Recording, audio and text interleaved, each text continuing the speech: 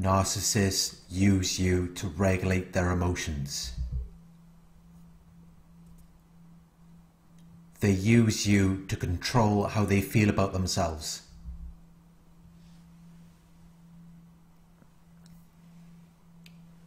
Narcissists are disconnected from their emotions. They don't feel their emotions from within themselves. They feel them as though they are coming from something outside of them.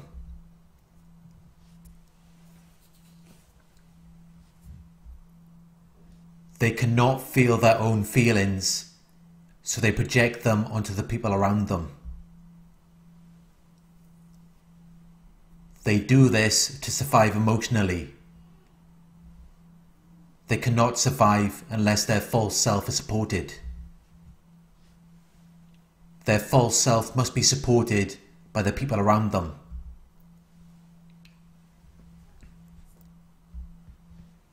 People have to believe and validate their false self.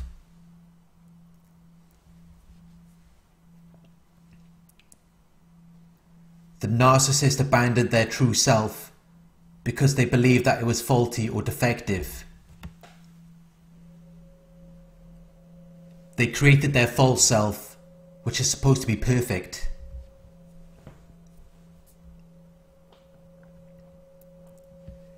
When they experience anger, guilt, fear, shame, vulnerability, or selfishness, these feelings and qualities are not in agreement with their false image, so they have to project them onto you.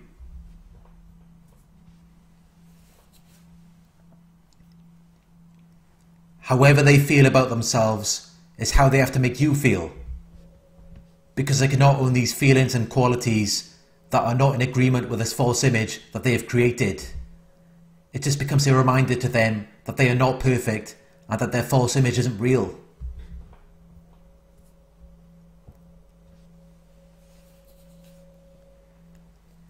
The narcissist has to believe that they are perfect, because the truth is too painful for them to deal with. Although the emotions they feel are just a part of life and not something that should be suppressed or denied. But the narcissist refuses to let themselves be imperfect. They cannot accept that they make faults or mistakes. They cannot accept that they have flaws or imperfections. They hold themselves to a standard of perfection that they have created in their own minds. And because of this, they are incapable of seeing or acknowledging how flawed and imperfect they really are. When the narcissist does something wrong, they are fully aware of what they are doing.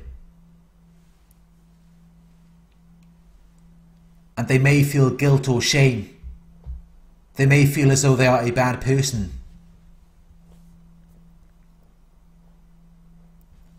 But they cannot accept that, as it would mean that they are not perfect. So instead, they will accuse you of being a bad person or of doing something wrong, even if you haven't done anything.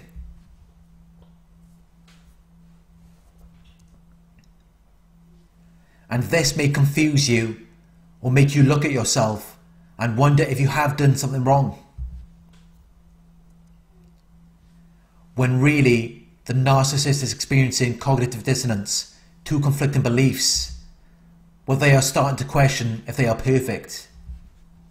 They are starting to question the authenticity and validity of their false self. But the narcissist's emotional survival is dependent on their false self. So to resolve the cognitive dissonance, they have to use you to regulate their emotions.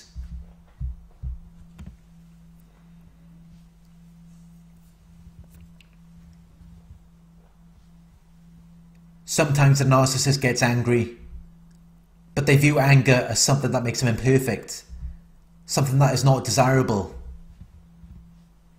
And that is why, no matter how calm or peaceful you may be, they will continue to push and provoke you until you finally react.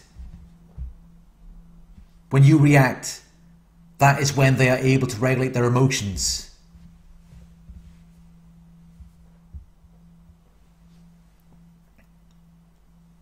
When the narcissist is angry, they are fully aware that they are dealing with a situation in the wrong way. They are fully aware that what they are doing is not right.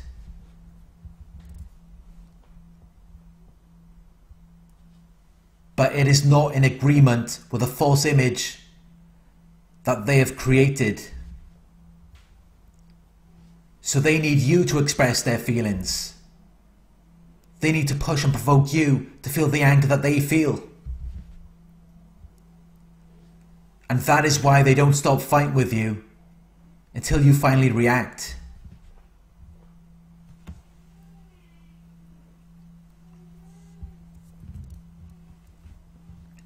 You can try to deal with a situation in a mature and responsible way, but they are not going to calm down until you express the emotions that they feel.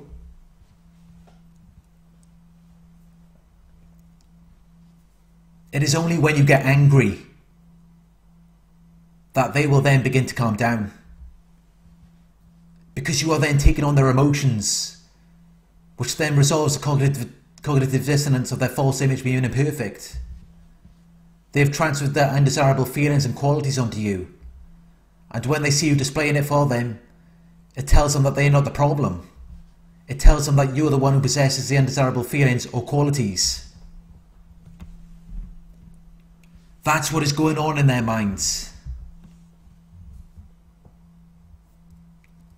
And you can see evidence of this when they provoke you to react. They will then point the finger at you and say that you are the problem. They could have been arguing with you for hour after hour, but then when you finally react for even a second, suddenly you're a bad person.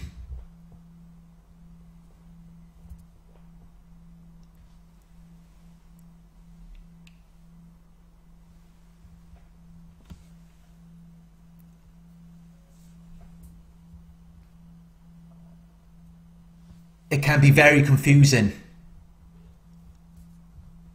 It's like they can do whatever they want and still be good people.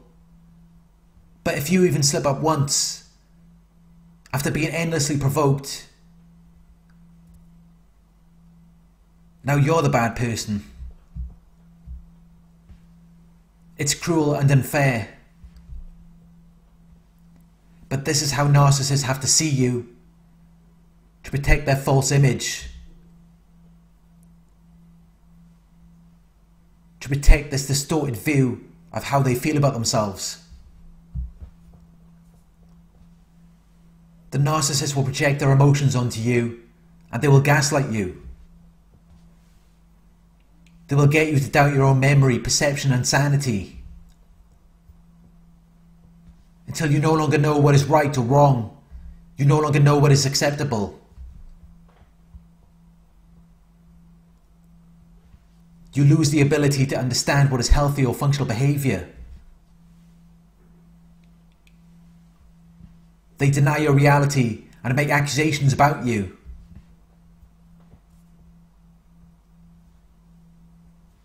They make you feel as though you don't even know who you are. As though they know you better than you know yourself.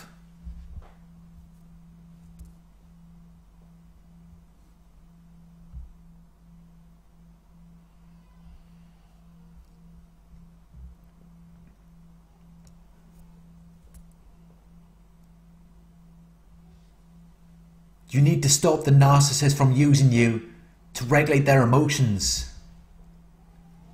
You need to stop them from dumping their undesirable feelings and qualities onto you.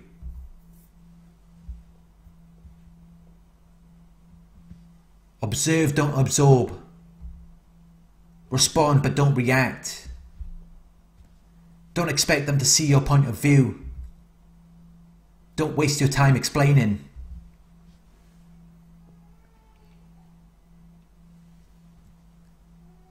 You can use logic and reasoning But the narcissist is not going to take any interest in what you are saying.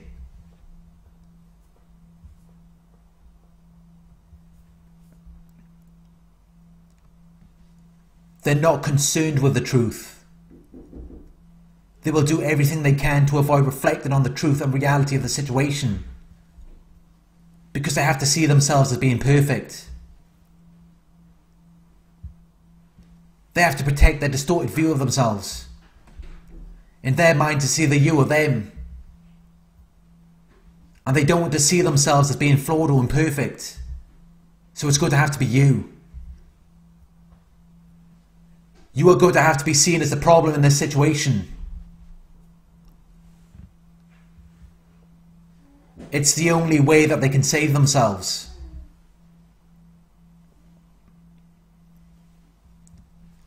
The narcissist does not want to hear the truth. All they want is someone to regulate their emotions. Someone to make them feel better about themselves.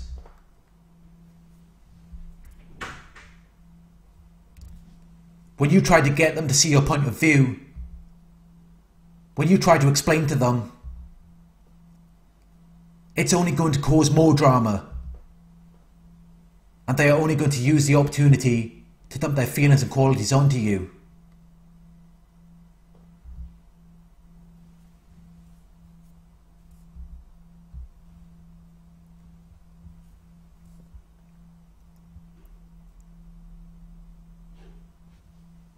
Validate your own reality.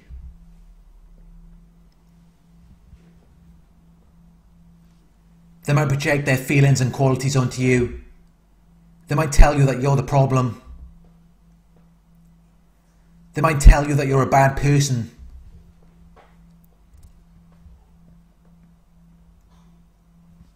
But rather than defending yourself and trying to prove your reality to someone who refuses to see it, you can tell them that they are entitled to their view of the situation. But you choose to see it differently.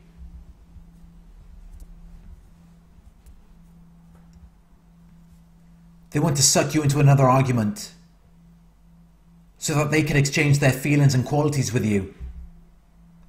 But instead of doing that, you can just identify that they have their perspective and you have yours. You do not have to allow their perspective to be your perspective.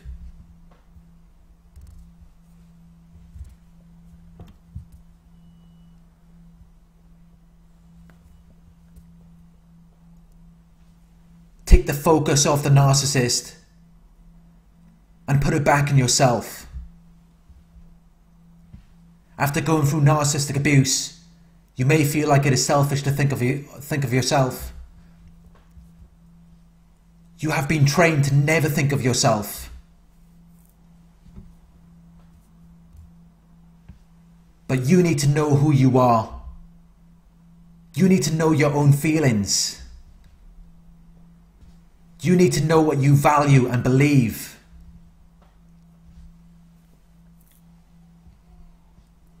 Rather than the narcissist dictating to you who you are and how you feel. If you don't know who you are,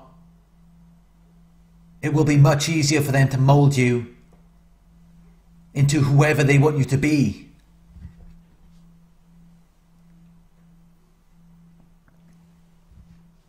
And then you will begin to look at yourself in the way that they see you, which is never going to be anything good, as they need you to regulate their emotions. The narcissist sees you as a negative extension of themselves, as the carrier of everything they hate in themselves.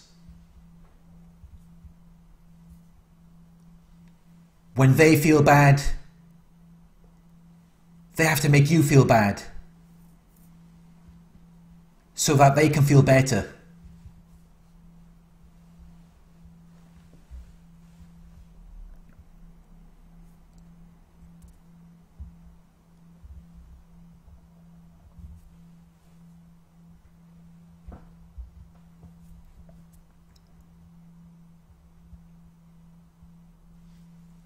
Thank you for watching. I hope this video resonated with you. Please like, comment, share and subscribe.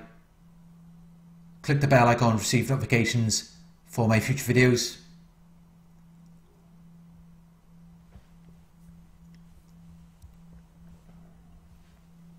If you would like to donate, my PayPal link is in the video description. Coaching inquiries, you can email me at narcsurvivorcoaching@gmail.com. Thank you for watching, and I'll talk to you soon.